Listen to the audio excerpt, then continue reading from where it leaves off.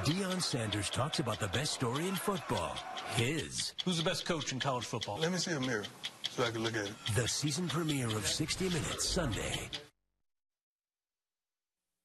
Cleaning up after a wild round of weather that brought everything from flooding to destructive winds. As soon as I started to see trees start swaying violently and limbs drop, I immediately hit the brakes. One man's terrifying encounter with a possible tornado. Beware of toppling trees after heavy rain left the ground saturated. Could it be a recipe for disaster ahead of a very windy weekend? Plus, a standing ovation as a Hartford police officer seriously hurt in a crash is released from the hospital. Now on Channel 3 and streaming on WFSB+. This is Eyewitness News at 11. First up right now at 11 o'clock, a 1-2 powerful punch of storms that brought flooding and even a possible tornado. Good evening, everyone. Thanks for joining us tonight for Eyewitness News here at 11 o'clock. I'm Mark Zinni. And I'm Stephanie Simone. 2 rounds of storms turned roads into rivers, took down trees, too. Chief Meteorologist Mark Dixon standing by with more and on the latest with Hurricane Lee. Mark. Yeah, Mark, Stephanie. The National Weather Service out of Boston, they'll be in Windham County tomorrow morning to survey the damage from what they're calling a likely tornado that developed just before crossing the border and moving into Rhode Island. Tonight here in the 11 o'clock hour, no weather alerts in effect for any part of Connecticut. A check of First Alert Live radar. Outside of a couple of spotty lingering showers, we are starting to dry out. The front pushing through southern New England, taking the heavy rain and the severe weather threat with it. For the bus stop tomorrow, we'll wake up the temperatures in the upper 60s and upper 50s and low 60s. By the afternoon, reach the mid 70s. It's going to be a dry day, a bright day, and one that also features noticeably lower humidity. It is 11 o'clock. That means we have the latest information in from the National Hurricane Center, holding at Category 2 strength, sustained winds at 105 miles an hour. It is currently positioned about 345 miles to the south-southwest of Bermuda, about 920 miles south of Nantucket. By Friday morning, it's going to be on the approach to southern New England, and here's the latest track, very similar to prior tracks. The center of the storm staying offshore as it heads up toward Nova Scotia. So we have hurricane watches in place for the coast of Maine, tropical storm watches in effect as close as coastal Rhode Island. And here's a look at the wind field forecast as we head into Saturday afternoon and evening. The tropical storm force winds staying offshore from us. We could see some stronger gusts here in Connecticut. Our first alert for fringe effects for Saturday. We'll see increasing chances for showers across eastern Connecticut. We'll time those out with First Alert Futurecast and talk more about those wind gusts ahead in the First Alert 7-day. Mark, we'll see you in a few minutes. Thank you. Our team coverage continues right now. The storm tore right through northeastern Connecticut, where a tornado warning was in effect earlier. Channel 3 Eyewitness News reporter Hector Molina reports from Killingly at the center of all of it. Severe winds caused a path of destruction in the state's quiet corner late Wednesday afternoon. South Killingly's fire chief tells me about 25 trees were knocked down by this storm. You could see the remnants of one of them behind me here on Shippey Schoolhouse Road. It was the result of what was a very severe storm that went through this area in a very short period of time. The video on your screen is from Austin Robello's dash cam. He's a storm chaser with the National Weather Service who found himself right in the middle of the storm. All of a sudden, the wind really picked up. All the trees started swaying, and then limbs started dropping down from the trees. He was almost too close. As soon as I started to see trees start swaying violently and limbs dropped, I immediately hit the brakes, and I was getting ready to floor it backwards if I had to. But says it all happened in a matter of seconds. Killingly's fire chief says the storm closed 3 roads but didn't cause any injuries or structural damage. However, it did cause power outages to several homes, including Oscar Teshjardin's on Shippey Schoolhouse Road. He got home from work just after the storm passed through. My wife called me frantic. I got home and the tree was down across the yard and across the street, and the wires were on the ground. Similar to many Killingly roads, the storm's path crossed state lines into Rhode Island. Foster, Rhode Island's highway director says weather wasn't the only factor in trees falling in both Foster and Killingly. We have a lot of mature trees now that are starting to reach their life cycle. And I've actually seen stuff like this on a sunny day where a tree like this will come down and take the wires down. Eversource crews expect outages to be restored by tomorrow morning. In Killingly, Hector Molina, Channel 3 Eyewitness News. And the other big story today, all that rain. It caused lots of flooding in many communities, including here in Bristol. Drivers had to be rescued after becoming stranded on Middle Street. There was so much rain, the road was turned into a lake. And today is coupled with days of heavy rain, which means the ground very soggy right now, and that could spell trouble with Hurricane Lee on the way. Channel 3's Bryant Reed spoke with experts about the safety concerns with that. Bryant. Yeah, Stephanie, as you know, we'll be dealing with some fringe effects from Hurricane Lee, and that could mean some heavy wind gusts coming our way. Now, with that, especially with the saturated ground from all the heavy rain we've been getting, that could mean dealing with a lot of fallen trees. Wednesday's heavy rain and flooding in Connecticut has communities planning for strong wind gusts that could lead to trouble this weekend. The concern we have is strong winds, anything over 35 miles an hour, we know is going to be a problem. And two, because it's still early in the fall, there's still a lot of leaves on the trees, that's going to lead to power outages. It's going to lead to limbs or trees coming down. Gusts are expected to be around 30 to 45 miles per hour. Chris Riley with Norwich Public Utilities says they're watching weather closely. He says they'll have utility crews stationed around the area and will have extra workers on hand to deal with any problems. Riley also has advice for any residents in the storm's way. A downed wire is potentially a lethal hazard. To consider it something that could kill you, and make sure you report it to 911 as quickly as possible. The car tank is filled. Make sure you have cash on hand. If you're going to charge any of your devices ahead of the storm, if you need to recharge them in your car, make sure you do it when your car's not in the garage. Another concern going into inclement weekend weather are downed trees on roadways. Tom Worthley is a forest management specialist and talks about this concern. The ground is so saturated. We've had so much rain in places where the soil is shallow and the trees are overcrowded. We might have an issue with easier uprooting than usual. And what can be done in the future to prevent it? Over the long term, roadside forests can be managed to be more storm resistant. It's a matter of identifying the trees we want to grow and giving them space. And experts say if you just happen to come by any downed power lines, stay away from them as much as possible until the power company can come and clean up the mess. In Rocky Hill tonight, Bryant Reed, Channel 3 Eyewitness News.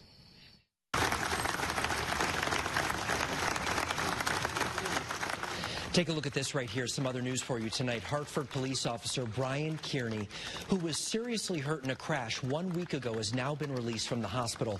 Fellow officers, hospital staff, and family members all gathered earlier this afternoon to cheer him on as he was brought out of the hospital. We certainly wish him the best. Now, meanwhile tonight, it was all about honoring the life of Detective Bobby Garton as well, who died in that crash. Channel 3 Eyewitness News reporter Eliza Krasinski was at a vigil right outside Hartford Police. He was an amazing person. The city in mourning. Hartford Police Detective Bobby Garton, an 8-year veteran of the force, was killed in a car crash responding to a call last week. They want to go home. No, they want to come to work and they want to go home. And unfortunately, this officer never going to be going home. Now, the memorial outside of his police headquarters only growing larger. You can't even see the car anymore. Outpouring of love and support from the community at a vigil Wednesday night as people gather to remember Detective Garton. He always sat there with a huge smile on his face. He was a unique person and a unique cop, and when we say like he exemplified everything that I would, as a chief, would want to see in my cops, that's real. Those who knew him say he was simply the best. Just always like there. He always took care of all of it. There's not like anything that sticks out because every single time I saw him, it was like the best time. We always had the best time. There was just never one time. Officer Brian Kearney was injured in the crash last week and was released from St. Francis Hospital Wednesday afternoon. I talked to him a couple days ago, and he was focused on two things. One, making sure that we were taking care of his brothers and sisters here at the police department and the family, and two, getting well enough to go to the funeral. The wake for Detective Garton is Friday and the funeral is Saturday. More details on that over on the Channel 3 app. In Hartford, Eliza Krasinski, Channel 3 Eyewitness News. And in Cromwell, we are learning the death of a child along Route 9 has now been ruled suspicious, and police are searching for eyewitnesses who saw anything in this case. Police were initially called to the scene of a crash by Exit 25 Monday night. At some point, the driver and her 2-year-old little girl walked away from the scene down toward the Connecticut River. The woman was found 2 hours later alone. The toddler was found along the riverbank and pronounced dead at the hospital. We've learned both are from Cromwell. If you have any information, please call state police. New tonight at 11, we're learning new details about a scare at Mystic River Magnet School in Groton. School officials say a young student was walking around the hall with a butter knife. This happened last Friday, but a report was just released this afternoon. It's still unclear tonight if the student was trying to harm anyone, but in the end, no one was hurt and the knife was confiscated. And new tonight, North Haven police arrested a man accused of going on a rampage in a shopping plaza. Look at this here, part of the incident caught on video. Police say a driver rammed into the front of a store right off of Universal Drive last month and sped away. Nobody was hurt, but police have arrested this man, 24-year-old Adam Marin. He's charged with reckless driving and fleeing the scene. Still ahead right here tonight, an escaped killer finally captured. The dramatic end to a 2-week manhunt in Pennsylvania. Stubborn inflation still rising, but it's not all bad news, where Americans are finally seeing some relief. And stranded at sea tonight, why it could be days before passengers on this luxury ocean liner are rescued near the North Pole.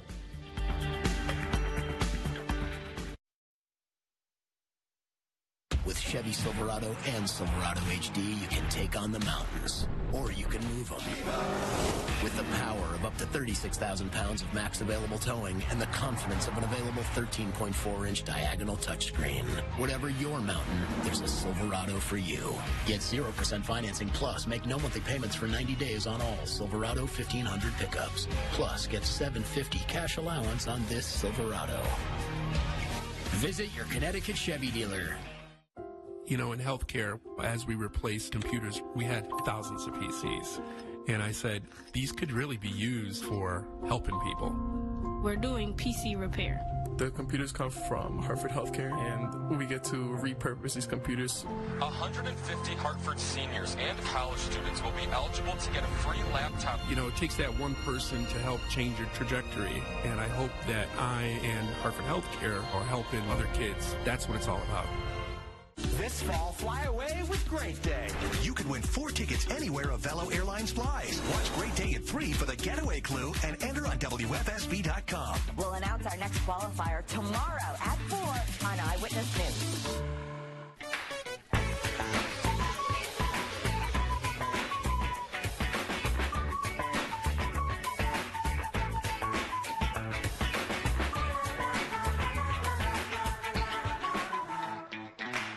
A moment with Ernie Bach Jr. and his family. Oh, watch out, Dad! Hold on, everybody. Let's work together.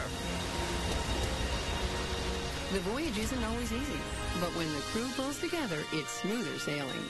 The 7-day forecast is sponsored by NJM. No jingles or mascots, just great insurance. Eyewitness News, covering more exclusive stories in West Hartford. The Emmy-nominated Late Show with Stephen Colbert.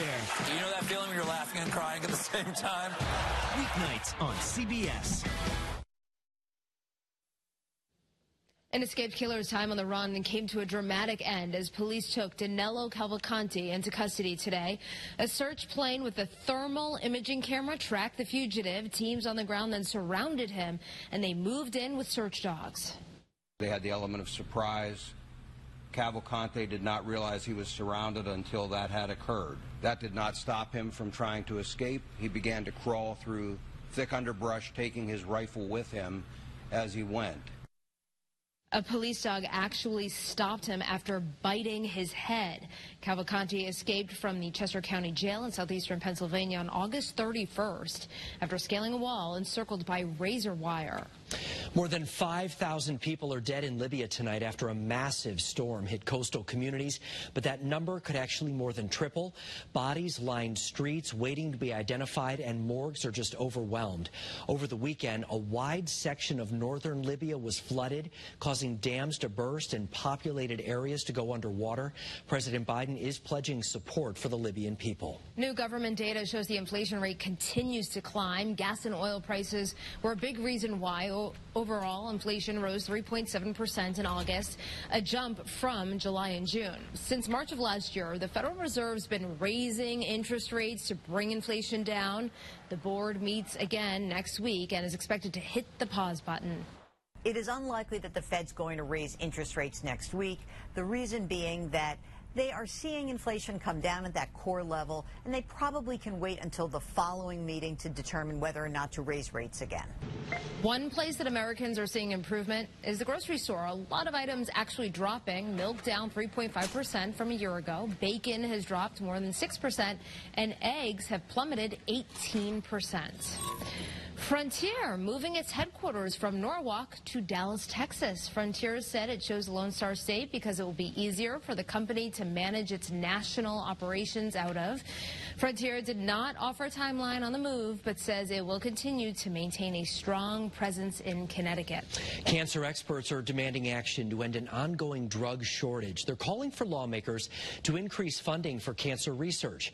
A brand new report highlights recent improvements that the U.S. has made in reducing cancer deaths and advancing treatment, but it also brought up concerns about the challenges of an ongoing shortage of chemo medications and future funding of cancer research. A luxury cruise ship carrying 206 people stuck in Greenland right now, and it could be days before they are rescued.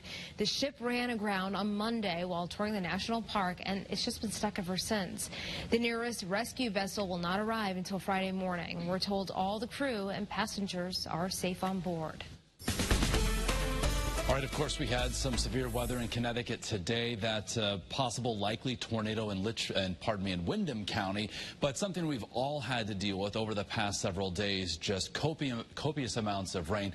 This is a graphic, a map of the radar estimated totals of rain since Friday, and especially across interior portions of the state where you see some of those brighter purples and even some blues and blacks showing up. That's where we've seen upwards of 5 to 9 inches of rain with locally higher amounts. That's why we saw widespread areas of flash flooding today. That is all basically over outside of a couple lingering showers. Our eye can't view from Hartford still showing some cloud cover, not the best visibility, but things will be improving as the night progresses, as drier air begins moving in behind a cold front. Our view from New Haven currently 69 on the Elm City and primarily cloudy.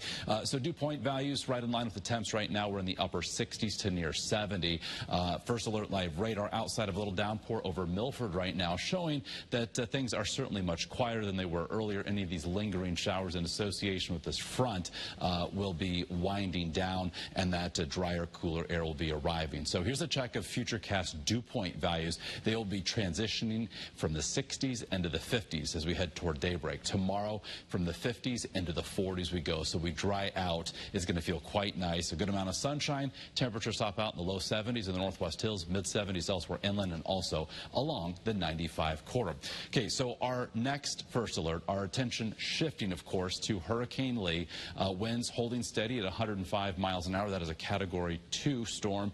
It's going to be passing just to the west of Bermuda, doing so going as a Category 2, eventually up to a Category 1. And as it passes by to our east, going from Category 1 status to a tropical storm as it heads up toward Nova Scotia. So it's 9 o'clock on Saturday morning, likely due east of us here in Connecticut. We'll be getting some of the fringe effects from the storm as the storm center stays to our east and offshore. So here's a check of futurecast Thursday, showing a clear sky that evening, but as we head toward daybreak Friday, we'll start to see some of those high-level cirrus clouds overspread southern New England, so filtering the sun a bit on Friday morning. Those clouds lower and thicken as we head toward Friday evening. We will end the week on a dry note, and the wind will start to increase a bit out of the northeast. Do note the western extent of that rain shield on Friday evening gets into the Cape and Islands and perhaps even as far west as eastern Connecticut by early Saturday morning. Then as Saturday moves forward in time, the storm begins lifting away. So the rain reaching eastern Connecticut, it is fairly uniform here on all the different models that we look at, the European, the American, certainly close.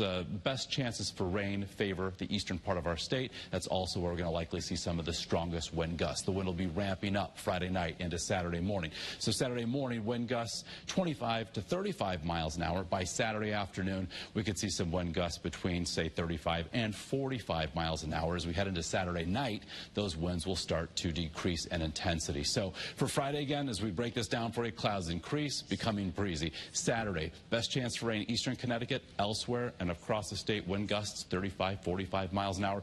If the storm were to shift a little bit to the west, we could see a bit of an uptick in those winds and as well a higher likelihood for some heavier rain. But that does not appear to be the case as of now. But we do have that first alert for Saturday, given that we could see some isolated sporadic power outages. As Bryant mentioned earlier, the root systems of our trees fairly compromised given how much rain we've had over the past several days. So it won't take much wind for some of those to topple over. Sunday, increasing sunshine, upper 70s. Monday, mainly dry day, maybe an isolated shower. Otherwise, next week, overnight lows in the 50s, afternoon highs in the mid-70s. Looking pretty good, Mark. Thank you. Yeah, once we get past Saturday. Still ahead for you right here tonight. Keeping it all in the family. This is great. How a father and son's love for flying landed them with an amazing photo op. And it's been an exciting few weeks as kids come back to class, and we are sharing your first aid pictures. Eli, so sweet, enjoying his time in second grade so far. And Skyliana kicked off first grade with a big smile as well. Check that out right there. Looking great. It was her first day of school as well. And you can send us your photos on the Channel 3 app to see yourself on TV.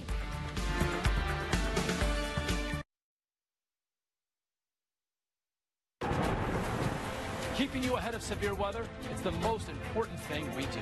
That's why we're doubling down on our commitment to you with something you won't see anywhere else. First Alert Weather. It's our promise to alert you as far in advance as possible, whether it's minutes, hours, or even days. Simply put, when we know, you'll know. So you have more time to plan, prepare, and keep your family safe. Our small state sees big shifts in the weather. This is why we First Alert. Connecting you to quicker routes so you can stress less on the road.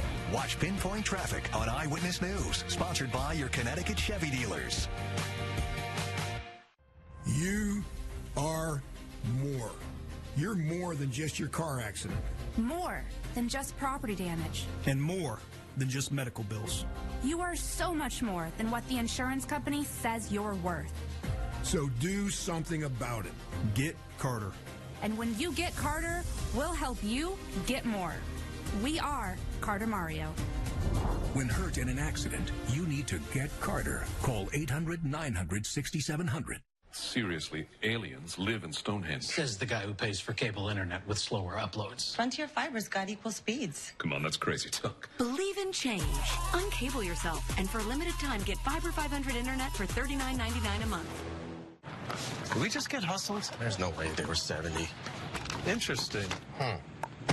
It's both an electric and a gas car. Yep. Quite the paradox.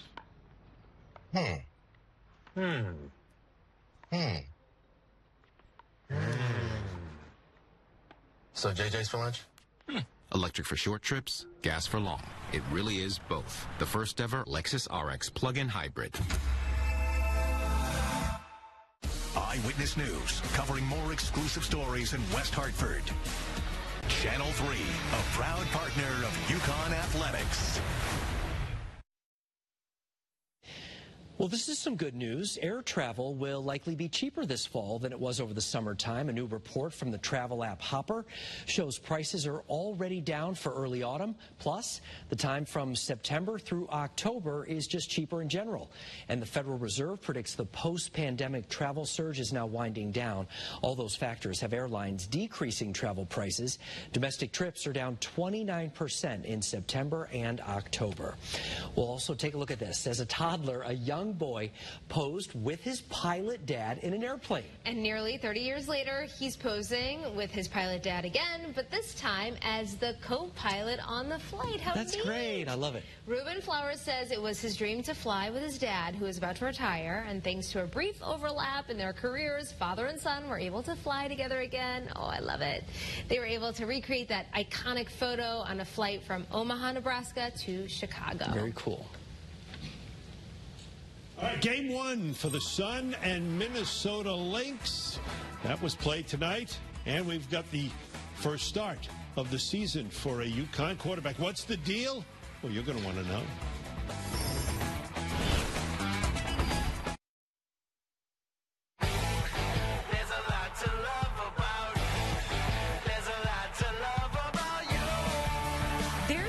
To love about a brand new 2023 Subaru Solterra, the only EV with Subaru safety and capability. Buy with 0.9% financing or lease for just $399 per month. Don't miss the Subaru of New England, a lot to love event. This September, join us for Connecticut Cleanup. Find your Connecticut retailer for details. Goodspeed Musicals presents a bold new musical, The 12. Jerusalem, the disciples are in hiding. Their teacher has been crucified. What will they do? Their choice will change the world. Now playing at the Goodspeed in East Haddam. Goodspeed.org.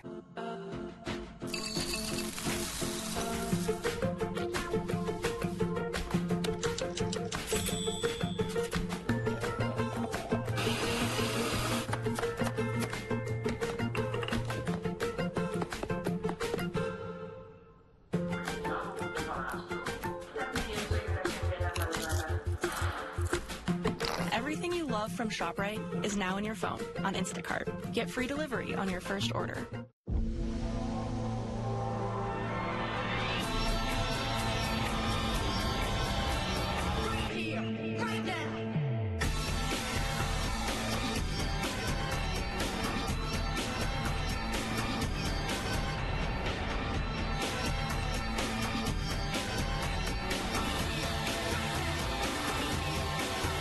Get exclusive offers on select new Volvo models.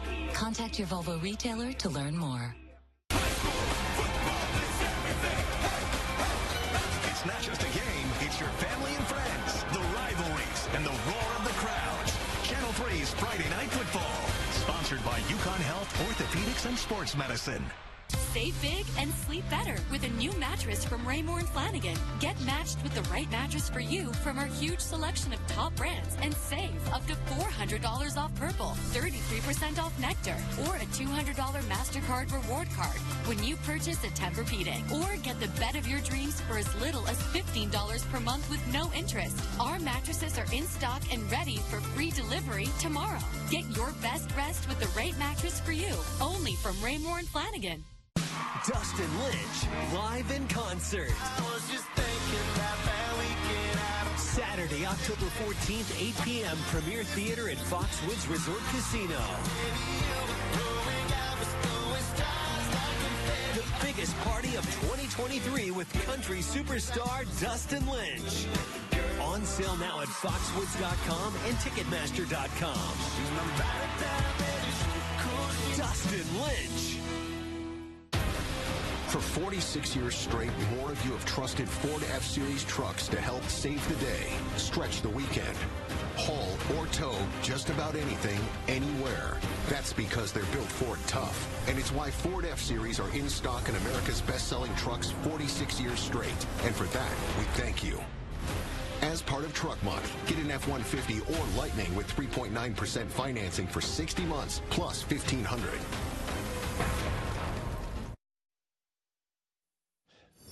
Now, Channel 3 Eyewitness Sports. It is playoff time in the WNBA. The Connecticut Sun beginning a best-of-3 first-round series tonight at home against Minnesota. Sun with that home court advantage, and they may need it because this matchup all season long during the regular part of the year with the Lynx has been pretty tight and tough. This one, though, the Sun start out burning up the nets early. Alyssa Thomas, Deanna Bonnet, you know, they got a special connection. It's like they're married. Well, one day they will be, very soon, in fact. The Sun up early. Minnesota will rally in second quarter, grabbing the lead on this bucket by Bridget Carlton.